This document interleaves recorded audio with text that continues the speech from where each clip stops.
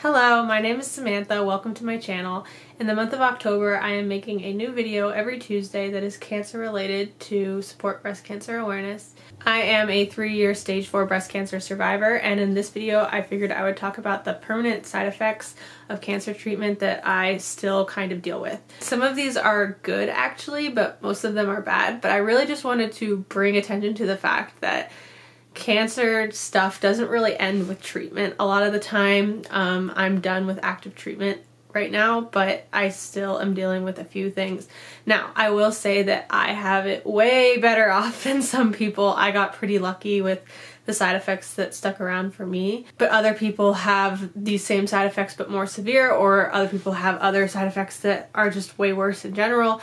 But I just wanted to bring awareness to that people don't really forget that they ever had cancer, because a lot of people who have had cancer and have gone through treatment still are dealing with things every day that they are like, oh, if I hadn't had treatment, I wouldn't be dealing with this. I ended up having 4 rounds of AC chemo and 9 rounds of Taxol chemo. I was supposed to have 12 rounds of Taxol chemo, but I ended up stopping early because I was getting neuropathy in my fingers and my toes. And that can be a side effect that a lot of cancer patients deal with later on, especially if they get Taxol chemotherapy. It's basically just pain in the fingers and toes. It can spread into the hands and other places, and sometimes numbness. Basically, it just makes it hard to do like small tasks with your fingers. That was where I would really notice it. Like, it would be really hard for me to button up like a jacket or something like that. But some people experience like really intense pain. But when I was on Taxol chemotherapy, basically my neuropathy just kept getting worse and worse. And when I went in for my 10th chemo treatment, my oncologist and I made the decision to not get it because he just didn't want me to end up having permanent nerve damage. My neuropathy did end up lasting for, I think, about 1.5 years after I finished cancer treatment. So even though I was done with chemo and done with Taxol, it still stuck around for that long. But there are many people that have that as a permanent side effect for the rest of their lives. Something that I got from chemo that hasn't gone away yet is sensitivity to light. So it was worse when I was on chemo, but when I would walk outside, my eyes could not adjust very easily. It would just be painful to walk outside in the sun. And I still notice more of that than I used to before I had cancer. I definitely have to put on sunglasses way more than I used to. I didn't ever really used to wear sunglasses. Don't know if that's a symptom of getting older, but that is something that I have noticed, and other cancer survivors that I've talked to have noticed that they still do have some light sensitivity issues with their eyes. One side effect I still have from chemo that you probably could guess is I still don't want to eat certain foods. Obviously, when you're on chemo, you feel really nauseous, and some people throw up. So basically it's kind of the same thing as if you've ever had like a bad stomach virus and you ate your favorite food and now you don't ever want to eat it again because it just brings up memories of when you were throwing up and feeling sick. That one I don't think is super unique because I think everybody has foods like that where they're like, oh, I threw that up one time, I don't ever want to eat it again. But yeah, I definitely have some restaurants that I really liked going to before cancer that I cannot go to anymore. This last one from chemo is probably my most annoying side effect that I still have. And this is one that I've told to my doctors before and they're like, you know, I don't hear that one a lot. But I have talked to other cancer survivors about it and they say that they have this. But when I was on Taxol chemotherapy, I started getting hot and cold sensitivity in my fingertips. Now, I just thought this was kind of going along with the neuropathy thing because my fingers were kind of painful. So whenever I would hold something really cold, my fingers would hurt a lot. And whenever I would hold something really hot, I'd have to put it down right away. So I just thought that that had to do with the neuropathy, but I don't really have that pain and neuropathy anymore, but I still have that hot and cold sensitivity. And it's not just in my fingers, it's in my toes, it's in my ears, and it's in my teeth. So if I eat something really cold or eat something really hot, it causes issues in my teeth. My showers are normally fine for the rest of my body, but they are too hot for my fingertips and my toes. So yeah, it was just something that was never an issue before, and now I notice it all the time. Like if someone hands me a plate and they're like, oh, careful, it's hot, I'm like, don't hand it to me because I cannot hold it. And if I'm trying to just hold a cold soda, like carry something in, some groceries in from the car, like by the time I get inside to put them down, my fingers are just aching. So it's not that inconvenient, it's not that big of a deal, but it is something that I do notice every single day, and I'm like, okay, that's kind of annoying. After I finished chemotherapy, I had surgery to remove the cancer that was in my breast. I just had a lumpectomy, but some people get mastectomies. Obviously, if you get a mastectomy, you don't have any breast tissue there anymore, so you could be completely flat, you could just not really have a visible breast, or you could have to be dealing with implants and the pain and stuff from implants, because sometimes people have a lot of issues with implants. They can get infected and they have to go back and have surgeries again to try to fix their situations with implants. So that is something that a lot of breast cancer survivors in particular deal with, managing the side effects of their breast implants. I only had a lumpectomy, but I also had lymph node removal from my arm. They removed my level 1 and level 2 lymph nodes. Not exactly sure what that means anymore, but that is what happened. From them doing that, it's caused lymphedema in my arm, which is basically my arm will swell. This used to be way more of a problem when it was closer to my surgery.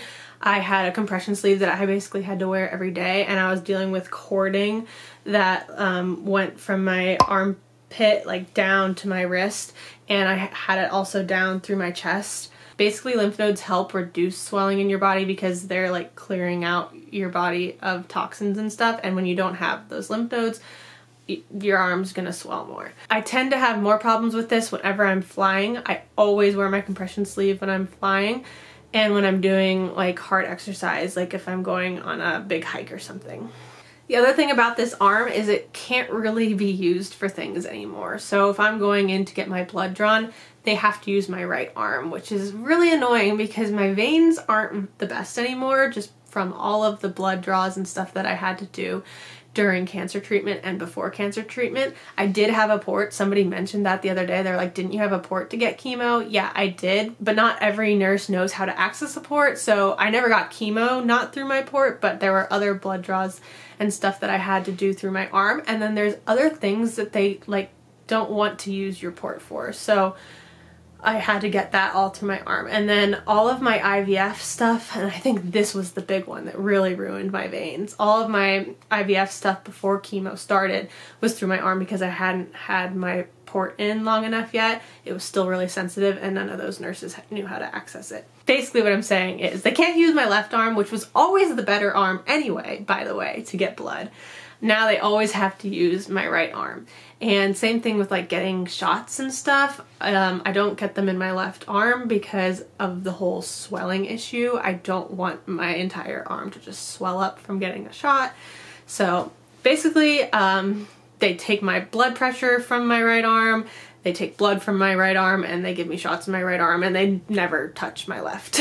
Another interesting side effect of surgery, this isn't unique to breast cancer surgery, other people who have had surgery in other parts of their body also talk about this, but I cannot feel certain parts in my arm. So like basically under my armpit, like I can feel it if I push hard, and I can tell that there's pressure, but it's like doesn't have the same feeling as the rest of my arm, and it's kind of a hard thing to explain. This was way more intense right after surgery because I remember I used to shave under my arm, and I used to just be afraid of doing it because I couldn't feel it very well, so I didn't know how hard I was pressing, so I was afraid I was going to cut myself. I have just gotten better at that now, and also some of the feeling has come back, but not all of it, and I'm 3 years out from surgery and I still have issues with not being able to feel some parts of my arm. Another interesting thing that comes along with that is you start to feel itchy in that spot, but you can't scratch it because you can't feel it. So it's like not a real itch, it's kind of like in your mind, but it feels like it's super, super itchy and you can't scratch it because you touching this part in your arm doesn't do anything for you. I don't know if that makes sense, but that's how it is. From my lumpectomy, I've got a lot of scar tissue in my breast, and that makes this breast a lot more sensitive. Also, under my armpit is more sensitive than the other armpit, So whenever I have like a breast exam or something, people are feeling around, I can always notice this side of me is way more sensitive than the other side. This is another thing that has gotten better as the years pass, but I'm not sure that it will ever really completely go away. Another thing is just the scars themselves. I have a scar under my arm, and I have a scar on my breast where the lumpectomy was, and I also have a scar on my chest from where my port was where I got chemo. The scars don't really bother me that much. The only thing that kind of makes me a little self-conscious is if I'm wearing a bathing suit. The scar is right, I guess like right here, and like my nipple is here. So if I'm wearing a bathing suit, usually it just completely covers the scar. But if I like bend over or something, you can start to see some of the scar, and that scar is pink. So I'm just kind of afraid sometimes that people are gonna think that they're seeing my nipple, but it's not my nipple, it's just my scar. And like, I'm not gonna just go explain that to people. Probably they're just gonna ignore me and be like, oh, I'm just gonna pretend I didn't see that there. So yeah, that kind of makes me a little self-conscious sometimes. I'm afraid that people are gonna think that they're seeing my nipple and it's gonna make them uncomfortable. I don't really care if they do think that. I just don't want them to have to feel bad about it. But if you ever see me in a bathing suit and you see like a little bit of pink, it's my scar. Most likely, not my nipple. Like I said, I only had a lumpectomy, so the scar tissue and stuff is sensitive for me, but probably someone who's had a mastectomy would be feeling that tenderness a lot longer than I did. So after my surgery, I had radiation done on my left breast and my lymph nodes, also my rib, but I don't really notice any side effects from that. Radiation can break your bones, so I was having that rib radiated. They told me there's a chance that your rib can break. And it probably wouldn't cause you severe problem, but it would probably hurt a little bit. And you might have some like aching in your neck because the rib is kind of like in my neck. I actually don't have any pain from them radiating my rib. Like I said, I'm really lucky with the side effects that I am dealing with. I don't really deal with too many, but that is definitely a very common side effect, especially if you are having a bone radiated, that you can have pain there. Some people still have like pain from radiation in their breasts too. It kind of like causes a little bit of nerve issues and stuff. I also don't really have an issue with that. So this next symptom I'm not actually mad about. Like, I'm fine with it. I'm not sure if it's from surgery or if it's from radiation, but my left armpit does not sweat as much. It sweats a little bit, but my right armpit does like sweats normally, like how it always did. My left one just doesn't really ever sweat. Always perfectly clean. Nothing ever gets on my shirts from my left armpit. It's always my right side. The other symptom that I have from radiation that I'm not really mad about is that I have hair loss in the areas that were radiated. Now, a lot of people do have issues with this if they have to get brain radiation or something in their head where they don't want their hair to be gone in that spot. I didn't get that. Obviously, it was just my breast and my left armpit and stuff. So the hair under my left armpit, it does grow. It grows a lot slower than my right armpit. I also sometimes get little hairs around my nipples, and it does not grow at all on my left side. It happens on my right. I was never one that had like really thick hair there, so I don't know if someone who has thick hair ends up having it come back, but I had kind of like thin hairs around my nipples, and they have never come back since radiation. But my armpit hair, that's a lot thicker, and that has come back, but like I said, not as much armpit hair on the left side as there is on the right side. After I finished radiation, I did hormone therapy and targeted therapy for 2 years. And I'm definitely still noticing some problems from that. So when I started hormone therapy, I basically started having a lot of issues with my eyes. They would get really puffy, and they would get really dry. They are not as puffy anymore. People keep telling me how good I look. And they're like, oh, the pregnancy looks so good on you. Like, maybe I do look good from being pregnant, but I think that I mainly just look better because my eyes are not as puffy as they used to always be. I still have issues with dry eye. I use eye drops every single day, but it's not as bad as when I was actively on the treatment, but that is still a side effect that I'm dealing with. That's also a side effect that could be from chemo. When I was on chemo, I had dry eyes too. So that could be from the chemo, that could be from the hormone therapy, targeted therapy, I'm not sure. But that definitely is a side effect that I did not have before cancer treatment that I am dealing with still. And probably the most annoying side effect from a hormone targeted therapy was I ended up getting an anal fissure. And I have a video about that where I got a procedure done to try to help with that. And it did help with that, that cleared up, but I'm still now prone to hemorrhoids and other things like that that I didn't really have an issue with before chemo.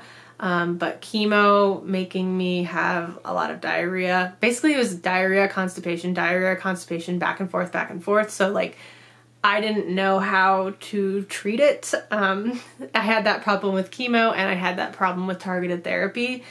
And so both of those things kind of caused me to have hemorrhoids, and those, I feel like once you get them, they never really ever completely go away. They can go away for a little while, but then they come back. And I am pregnant, so I recognize that having hemorrhoids is a symptom of being pregnant, but I'm pretty sure that this thing is around to stay, that started with my chemotherapy and was made way worse with my hormone therapy and targeted therapy. And yeah, so that's a really fun side effect. And that's all I have. I'm sure I forgot some stuff. And I just want to make it clear, I don't want this video to sound like I am complaining about these side effects. Like I said, I am really lucky. It could be so much worse. These treatments can cause issues with your heart and issues with your lungs. And I am kind of having asthma now, but I don't know if that's related. But anyway, I just wanted to share my experience and just kind of bring it to everyone's attention that cancer patients do suffer from long-term side effects after their treatment is even over. And a lot of people have it way worse off than I do. If you are a cancer survivor, leave a comment and let me know which side effects you're still dealing with. And yeah, if you want to see more of my videos, check them out on my channel. I have cancer-related videos. Explaining my story with breast cancer. I found it when I was 22, and I also have some pregnancy related videos because I'm pregnant. And yeah, subscribe if you want. Yeah, that's all. Bye.